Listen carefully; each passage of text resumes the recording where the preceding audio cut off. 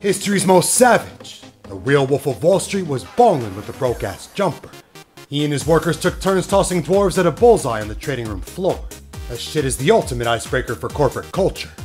He often charged prostitutes to his business credit card. The boy made a habit out of pimp slapping the IRS. He once made love to his wife on $3 million worth of cash. Y'all thought Future had a toxic stroke game. Despicable. He ran out of drugs in London at 4 in the morning, so had his assistant send him a new batch on a turbo jet. The rare fiend with expensive taste. Inspiring. There was so much action going down at his office, he banned sex from 7 in the morning to 7 at night.